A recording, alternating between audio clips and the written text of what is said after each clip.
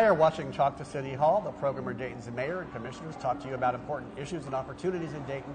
I'm Brian Talby, and today I'm joined by Mayor Leitzell at the Boonshoft Museum of Discovery. Well, thanks, Mayor, for joining me today. Thanks for joining me, Brian. And we're here today to help reintroduce the community to the museum's wonderful space theater and planetarium. Yeah, the Boonshoft Museum of Discovery is one of Dayton's finest little gems that I think more people need to be aware of. And they've invested money in their planetarium movie theater here so that you can watch movies in 3D. And when you come here, they'll give you these neat little 3D glasses which have a transmitter and they flash lights. And I understand the shows are pretty spectacular, so definitely check it out. It's a great opportunity to see one of Dayton's finest gems. That's some great family entertainment for people in the region. Absolutely, and education too. Sure. Right. And our viewers can get more information at boonshoftmuseum.org. Right. Well, spring is sprung. There's a lot going on around town, and recently, of course, Dayton hosted President Obama and Prime Minister Cameron for the first four. Yes, they were here for the basketball game, the first one of the four. You know, the NCAA has had their event here. This is the second year they're going to be doing it again next year, and we're really like to promote the whole event. On Sunday, we had the First Four Festival in the Oregon District. About 15,000 people were out there. Most of them would be basketball fans, just having a good time, walking up and down the street, buying food, drinking beer, and just conversing. It was a great event.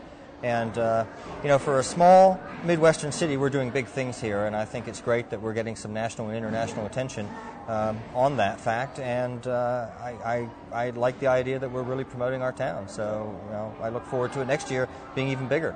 Okay.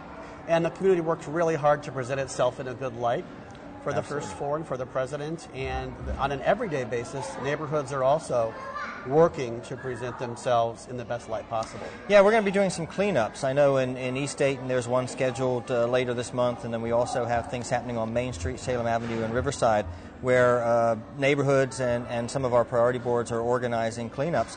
And it's a great chance to showcase local leadership and actually promote community leadership and convince our citizens that it's okay to take care of our neighborhoods, and I think it's a good thing. I mean, I'll actually be out on a couple of those myself, and they don't even know I'm coming. So I actually enjoy going out and doing these cleanups myself because you get to see what's really happening. Okay. So. And for more information, people can go to DaytonOhio.gov. That's right. They can go to the city's website, or and they can contact us to get involved. So. Well, before we close, I'd like to mention one other thing, and that is that the city of Dayton has recently taken steps to save nearly $5 million on electricity over the next 2 years or so. Can you give us some background information? Yes, we've cut a new contract with DPL Energy. Basically, we're locking in at a lower rate because right now rates are low compared to where they've been in the past.